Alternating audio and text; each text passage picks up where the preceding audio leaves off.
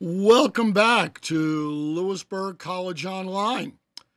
Indeed, you are listening to Biology 140 Environmental Biology on the airwaves 24/7 for your convenience.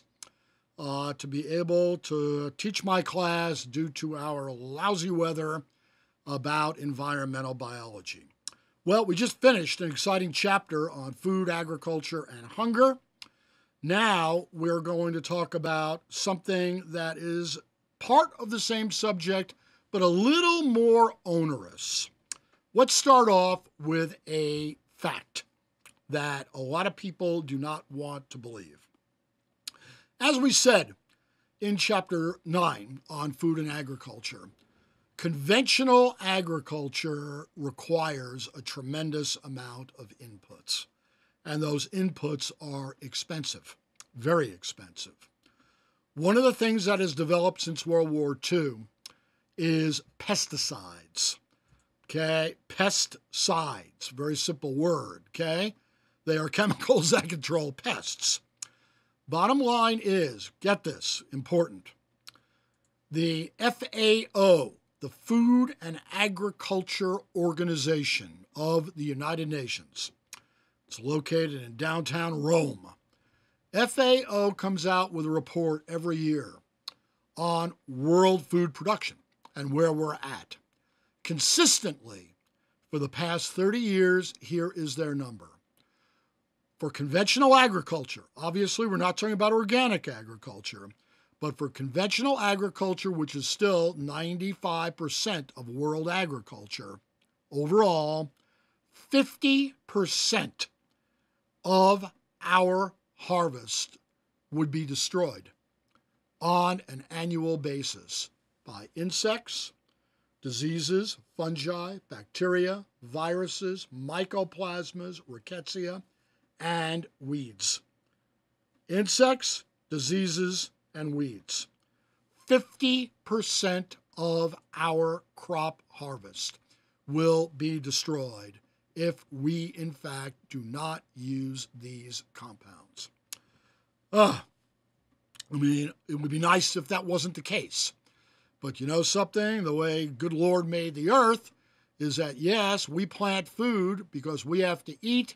On the other hand, the Lord made all kinds of organisms, from birds to frogs to insects and everything else, who are just as much going to try to eat our food as we do. Okay, they want to survive and they are hungry. So, when we take a look at our slide here, we see that there are a whole bunch of different classes of these, quote, pesticides.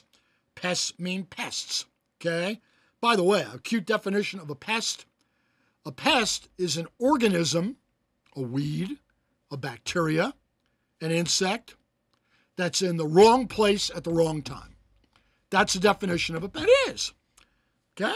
You know, that's life. You know, you're not getting rid of insects, guys, okay? So the reality is that we don't want the pest there, and hence we cite it. Definition, kill it. So insecticide, obviously. Pesticides that kill insects. Fungicide, pesticides that kill fungi. Major problem. Fungi rot crops. Bactericide, bacteria. Nematicide, something that you may not be familiar with, which is something that you need to be familiar with. In the soil, if I went right outside this house right now and took a handful of soil, and I screened that soil, okay, at the microscopic level, what I would find is that there are thousands of tiny microscopic roundworms. Not talking about earthworms, annelid worms, the big ones, fishing. I'm talking about microscopic roundworms in the soil. These microscopic roundworms have little stylets in their mouths, like this. And they put it into the root. It's in the soil. They put it into the root of the plant and they suck the nutrients out, causing billions of dollars of damage every year on practically every crop in the world. Rodenticide. Doesn't sound like a big deal until you're a farmer that's growing a crop that happens to grow near the ground or at the surface of the ground like peanuts, they're called rats and mice and vermin, okay? Rodenticides. Avicide, well, that's kind of sad. Birds? Okay, well, again, you're Farmer Jones. You're out in 10,000 acres of corn in the middle of Iowa, and you're woken up at 4 o'clock in the morning. Whoa, what's going on? You hear outside, you open the door, you go outside, and there are 100,000 starlings, blackbirds. Okay, they're about that long, kind of a purplish colored blackbird. On your corn, sitting up there on the plants, pecking away, picking out the corn kernels. Not something to make you happy. Okay, they are not pleased about that. Now, the old story is you go out with your shotgun. Well, I got news for you. A shotgun ain't going to kill 100,000 starlings. And by the way, it's legal to kill them if they are in your food. Okay? What do? Sad. They put out baited corn on the ground. Okay? And the corn has a neurotoxin in it. So you put it out. You come back the next morning, and guess what you got? Thousands of dead birds lying on the ground. Okay? I told you, I didn't say I'm enjoying talking about this, but the fact is that without these kinds of chemicals, you would be in a lot of trouble with conventional agriculture. Finally, biocide. Bio means life. Side means side, kill. This is a group of compounds, mostly called fumigants, that are put in the soil that, what do they kill? Everything. And I might add, including you, if you get exposed to it. Very, very toxic, regulated chemicals that are used to kill all kinds of things out in the soil. Well, the golden age of pesticide research began right before the dawn of World War II. And here is a good story, bad story. And I'm not saying this to be unkind, but basically, up until World War II, unquestionably, the greatest chemists in the world came from Germany. Okay, you take a look at every chemistry Nobel Prize from 1895 up through World War II. It was German chemists that were coming up with some of the greatest chemical discoveries in the world. Well, along came Nazism in 1933, and Hitler and his minions put to work the chemists of Germany to form all kinds of new chemicals, many of them, as you can imagine, for warfare. And that's where wonderful things like Zyklon B and the Auschwitz gas chambers and other things were developed. But as a result of this biocide chemical warfare work, whole new classes of chemicals were discovered. Okay?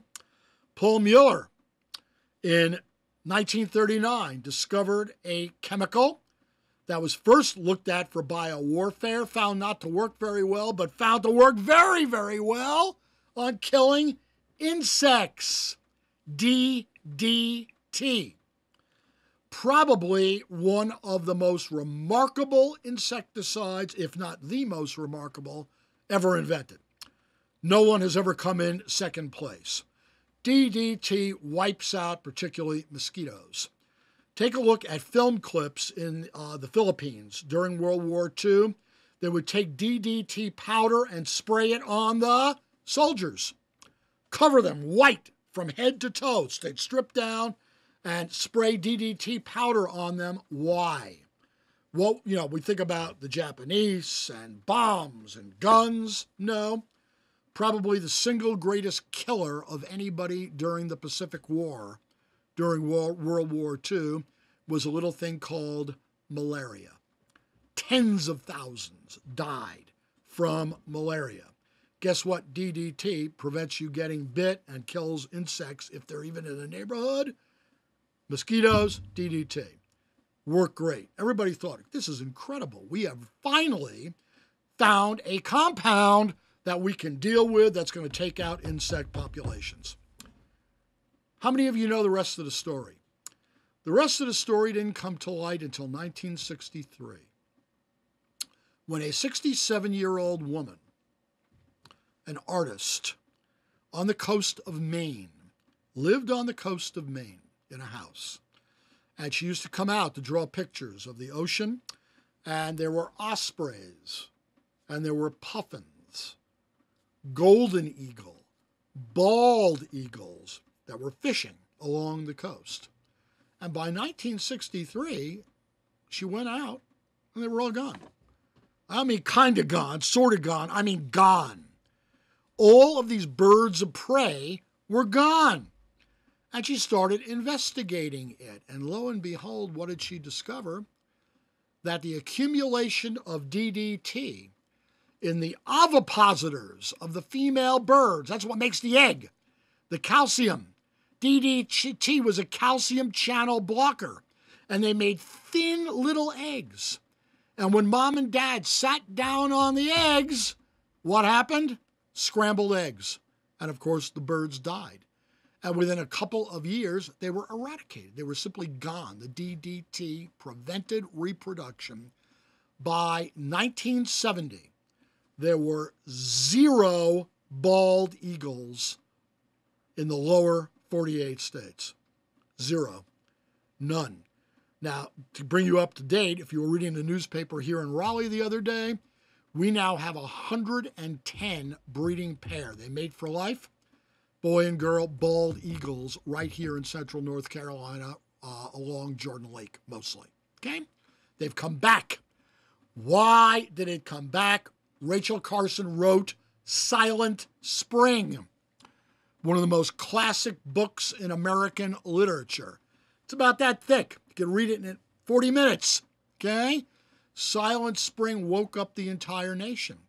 And in Silent Spring, she discovered by interviewing scientists that DDT was killing our wildlife, including our national heritage, the bald eagle. Bottom line, within 6 years, DDT was banned. Totally banned in the United States, and slowly the populations of these animals began to come back. Eagles had to be imported from Canada because obviously there was nothing left to breed in the United States. They had to bring them back in where they started breeding, and everything came out well. So, bottom line is that the age of pesticides brought about a miracle in agricultural growth, the means to feed billions of people, but even today, the indiscriminate use of pesticides forms cancers, forms all kinds of autoimmune diseases. Okay? We are still in an age where thousands die from pesticide exposure every year. It's sad. And that, of course, the inverse of that is the reason why, quote, organic crops, no chemicals, are on the rise. So let's move on to pesticide classes. We have a bunch of classes I'd like you to know.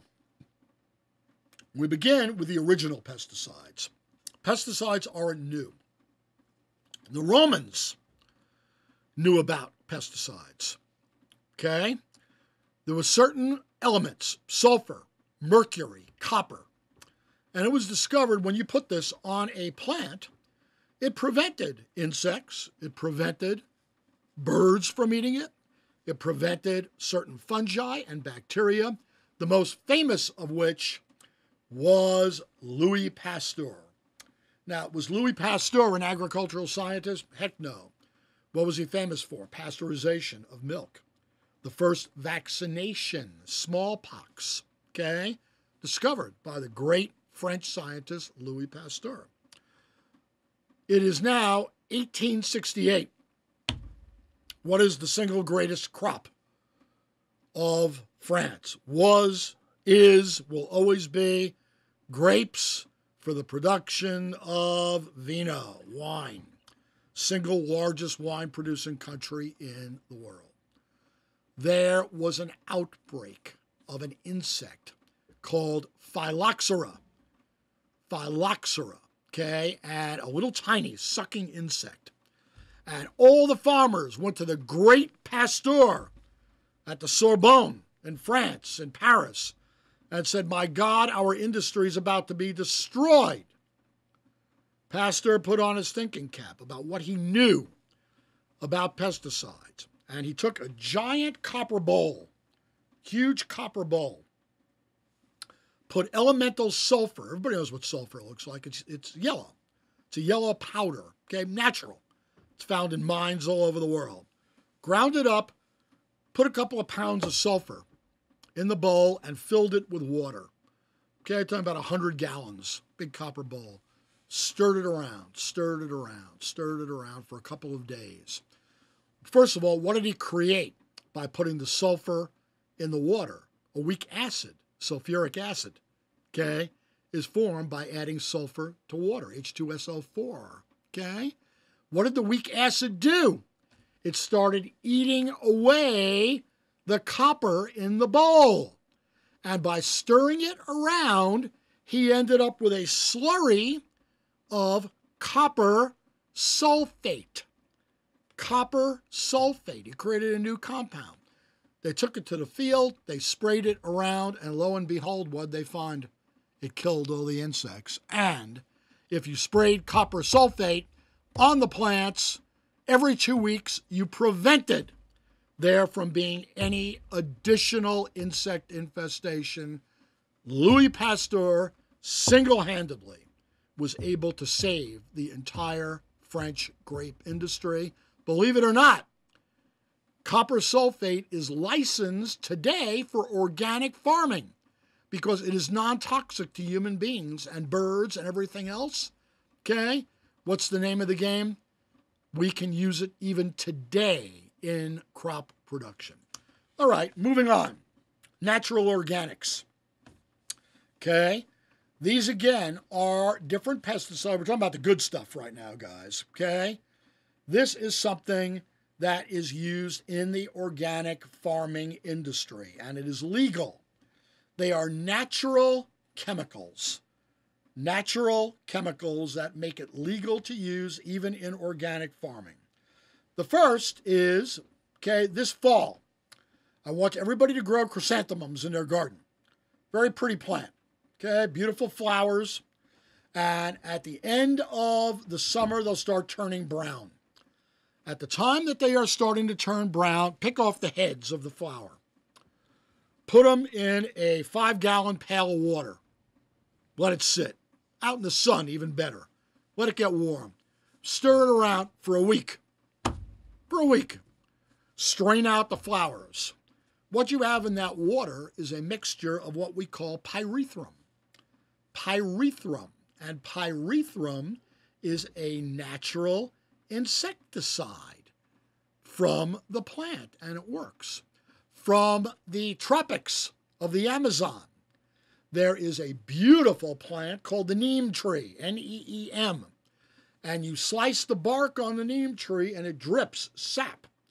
You collect that sap, it's an oil, an actual oil, and you will be able to spray neem oil on trees to kill insects naturally, okay? The next one's the coolest one of all. You know, you talk about knowledge. I've spent a lot of time in the Amazon. I've gone there 9 different occasions, and we always see this particular thing being demonstrated by the locals, by the Indians, by the indigenous people. Knowledge coming down from 30,000 years of trial and error by, in this case, Peruvian Amazon Indians. There's a vine, a liana, that grows in the Amazon, strings up and down the trees. They cut sections of those vines, take them to a rock. The rock is next to a stream. Forgot to mention that, next to a stream. The women take rocks and start pounding, okay, those lianas, breaking them up. And as they pound them, this white, milky substance starts flowing out of it. Okay? While they're doing that, in the stream, a whole bunch of men are going upstream 100 yards and putting rocks in the stream, creating a dam. Okay? Not a total dam. It doesn't have to totally make the water rise, but a dam. The dam particularly to prevent the what? Fish from going downstream. Then, 100 yards upstream, they build another dam. Okay, so you got this area of stream, 100 yards, okay, long, with rocks here, and it is sort of plugged up with a little water trickling through. They wave to the women. The women bring that rock, now covered with this white, gooey material, and they bring it to the upstream side and put it in the water. And it dissolves in the water like a milk. And as it slowly works its way, remember the stream is flowing, as it slowly works its way downstream, in about 5 minutes, they sit there, have a good time, smoke a cigarette, tell jokes, okay? As it goes downstream, suddenly, boop, boop, boop, boop, fish start popping up to the surface of the water. The men and women go in the water with their baskets, their hands, simply take the fish and put them in the baskets. Okay? They take the fish, bring them to the shore, gut them out, lay them in the sun to dry. They're perfectly edible. All of the rotenone toxin from the sap from the liana stunned their nervous system so they couldn't swim. They floated. They took them. Now, of course, now they take the rocks away. And all of that now flushes downstream and dilutes itself. And lo and behold, they have a toxin that actually works on killing the fish so they can harvest it. Well, guess what we found out? Not only does it work great on fish, but it works great on the neurological systems of insects. And you can go to the store today and buy a vial of rotenone and pour it into water and dilute it and spray it on your trees, on your vegetables. It will quickly kill the insects and in a matter of hours dissipate to the point where it will have no effect on you or anything else. Remember, good news, bad news, rotenone. Moving on. Okay, next one we're dealing with is the worst of the worst. Went from the good, we'll talk about the bad in a second, now we're talking about the ugly. Another product discovered by the Germans during World War II, used to kill people, okay, was methyl bromide, which is a liquid when it is contained, and as soon as you put the liquid into air, it turns into a gas. A gas. So, what do we use it for? Remember I said it is a biocide. What does it kill? Everything. It kills grubs, insects, worms, fungi, bacteria, rats, human beings, okay, whatever is exposed to it. Some of you in eastern North Carolina might remember back in the old days of tobacco, there used to be fields in the spring covered with white plastic. Used to go around and be white plastic covering the field. What that was methyl bromide fumigation of the soil. You put the plastic down and you pop the can. So a pop-top type can, throw it under the plastic and run for your life. The fumigant fills up all the plastic and then goes down into the soil, a couple of inches. And what does it do? Sterilizes the soil. That way, when you took the plastic off in a week, okay, it was all gone. It had gone away. The seedlings, little seedlings of tobacco could be put in the ground and they would grow without any disease or insect problems. This was used literally for 50 years. Got news for you. Interesting time I'm talking. January 1st, 2015, methyl bromide in all forms is banned. It is no longer allowed to be used. It is so toxic that the government said there's no way we are allowing it to be used anymore. Moving on. Okay, a group of compounds that are famous, including DDT.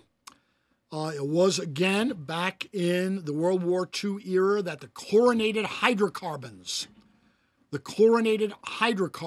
were discovered. And what the chlorinated hydrocarbons do is that they are neurotoxins, specifically to insects. They're not that effective on people. As we said, you could spray a human being with DDT. I don't recommend it, okay? But they are highly toxic against insects. And for our purposes, DDT, chlordane, dieldrin. I want you to remember those. Those are the three major chlorinated hydrocarbons. Moving on. A very powerful group of compounds. Again, our good old World War II. Remember, this is when all the modern age of pesticides came about, the organophosphates.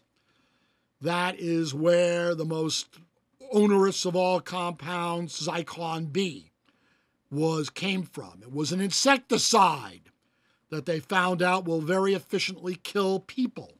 But even today, we have two registered compounds, parathione and malathione, that are used, okay, as insecticides. They come from derivations of a nerve gas, which are organophosphates. Okay, finally, the carbamates. Forgot the carbamates.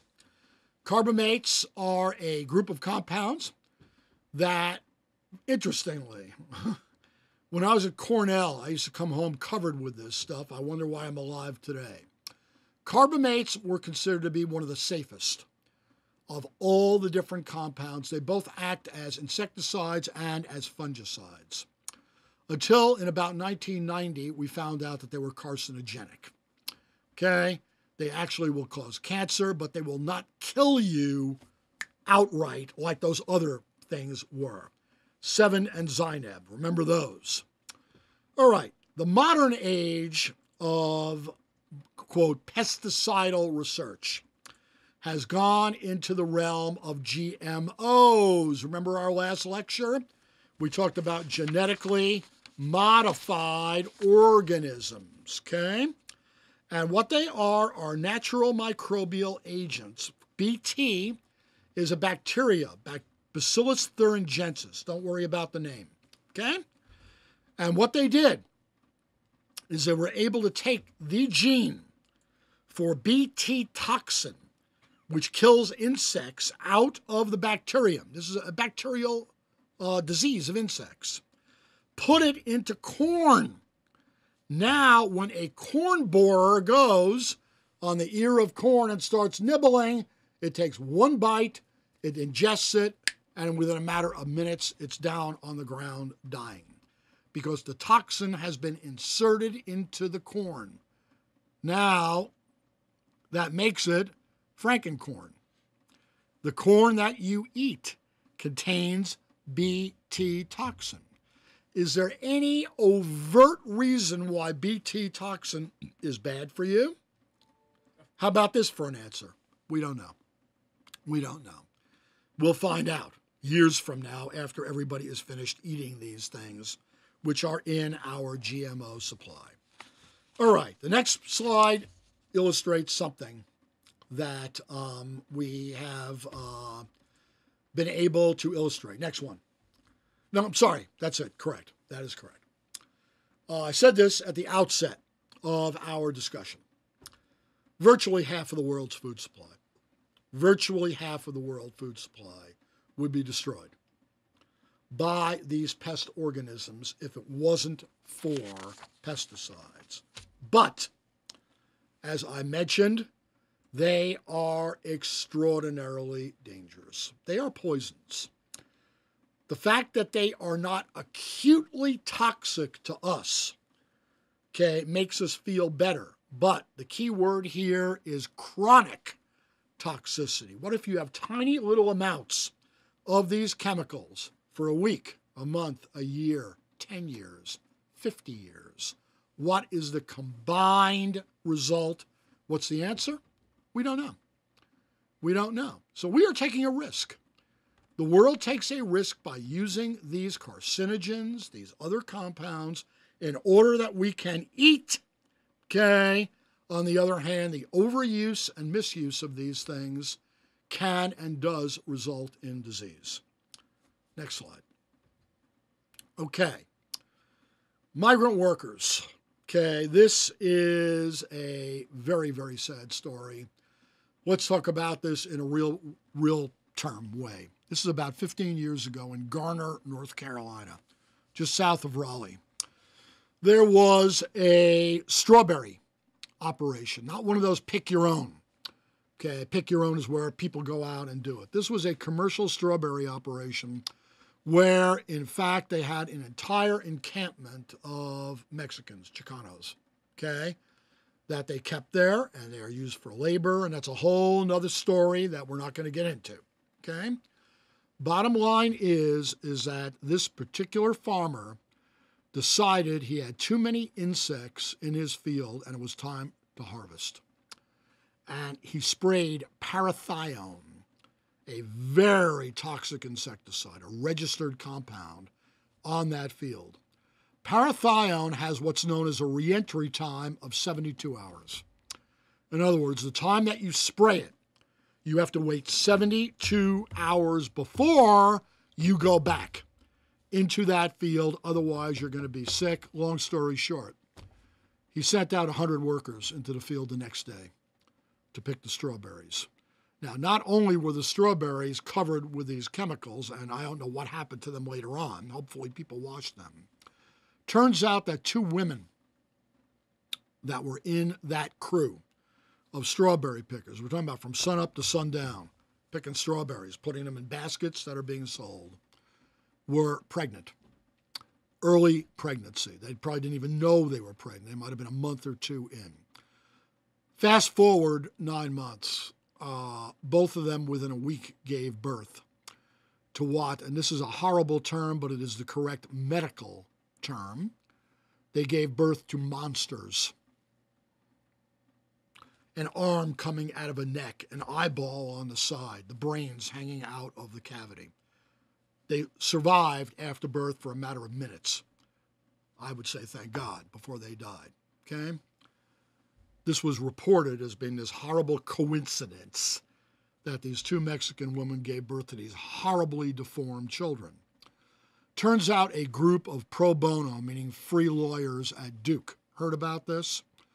Make a long story short, it went to court. The guy is in prison today for manslaughter.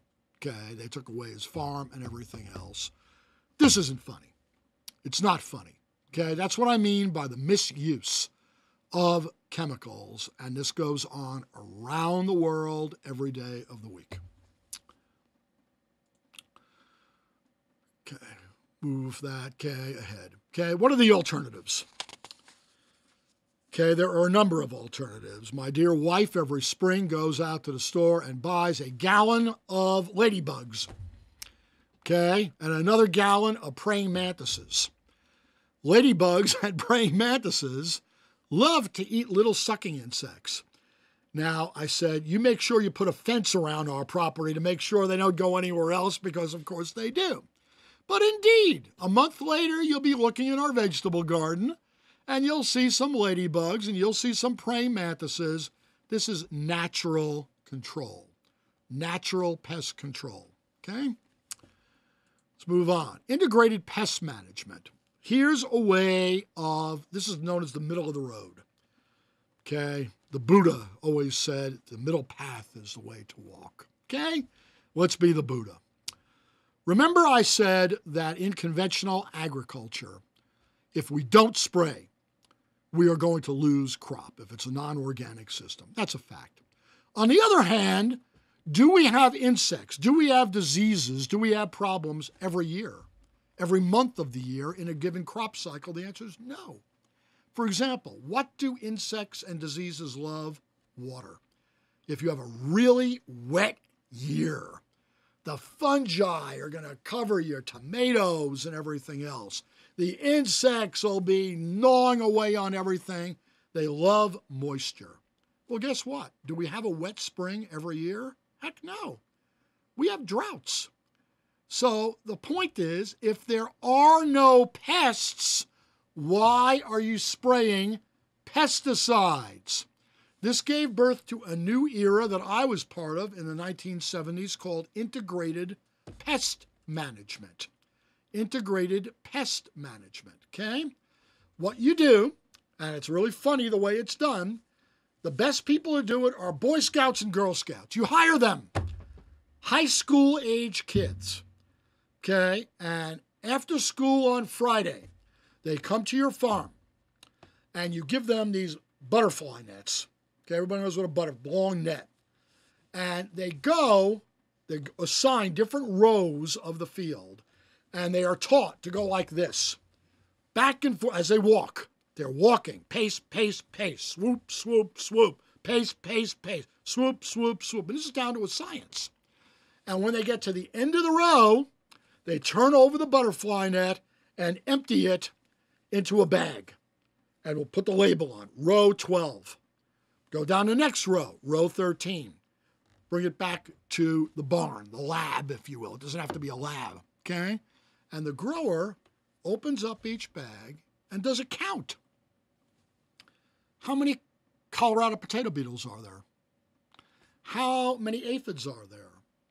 How many caterpillars are there? How many grubs are there? Okay? And you know what they find? If it's been a really dry week, the answer is few to none. Why would you want to go and waste the money and the time and the pesticides to spray the field if you don't have any insects to spray? Bingo, scouting, integrated pest management.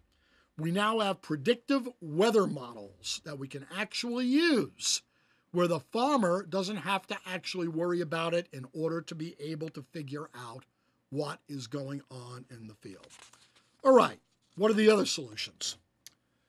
I mentioned before that many of the pesticides we use are registered.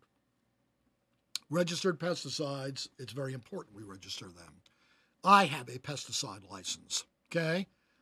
I probably need it to be renewed, as a matter of fact, because you want farmers that are out there spraying these things to know darn well what they're doing and how they're spraying it. Because if they don't, they're not only going to hurt themselves and they're going to hurt the environment, but they're going to kill people. And so we have a new age where these pesticides are being looked at with much greater eyes and discrimination. The fact that we are trying to keep it to a minimum in terms of the use. Okay? Good. So, what are the worst? The big five. Something I tell all my students to, and I try to follow at my house. Basically, strawberries, bell pepper, cherries, peaches, and grapes. More pesticide is sprayed on these crops than just about any other crop. The reason is, obviously, they have a lot of insects and diseases. Okay, that's why they do it. They're not doing it for their health. On the other hand, remember what we said, that you cannot be assured that the amount of pesticide you're getting on a bag of strawberries is truly at the level that it is non-discernible. Therefore, it is essential that you spray them with a weak detergent and wash them before you are using them. Again, now how do you get around that very quickly? Organic crops. Okay, if you grow organic food, you do not have to worry about this entire thing. So, summary. Okay, chapter 10, we've talked about pests, pesticides, what they are, how they're classified, what the big ones are.